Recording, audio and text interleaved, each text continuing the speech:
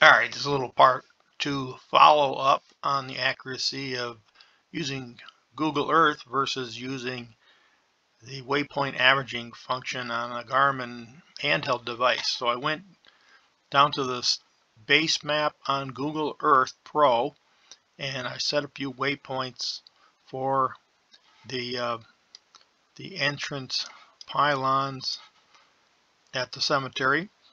I put the handheld device right on the top, and it took a minute or so for each measurement. So I think I got a good average waypoint measurement on these two pylons here, and I did a similar one on one of the pylons up here on the other end of the cemetery.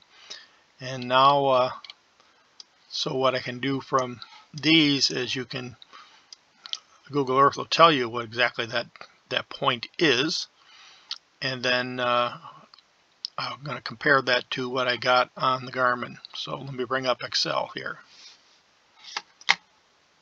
Alright, so what I've got here is a few lines. This is the south gate, the north point of that. South gate, south pylon, and the north gate, east pylon. The main thing I'm looking for is comparing the Google Earth pin value that comes from the computer and then comparing it to what the waypoint average mark came out with the Garmin 65S test that I did. And you can tell there is 0.05 difference between the measurement on Google Earth and the measurement I got with the Garmin itself. So that's a delta of 5 feet on the latitude. Similar thing on the longitude, we had a difference of 7 feet in that particular one. Now on the same area, the south gate post ended with a 4-foot delta between the map and the marker, and less than 2 feet on the longitude on those two. On the north gate, 3-foot delta between the pin on Google Earth and what I was able to get with the waypoint average marker, and then again under 2 feet on the longitude.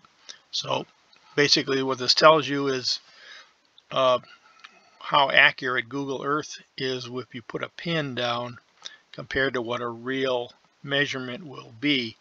And as I mentioned in part 2, I think this waypoint average measurement is more accurate than using the imagery that's on Google Earth itself.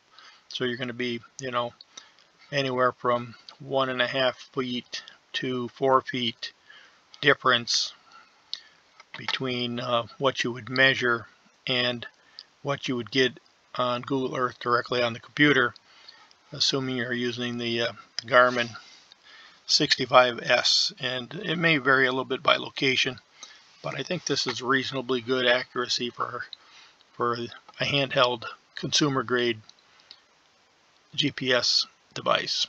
Alright, that's all I got on this one. Stay tuned for more parts.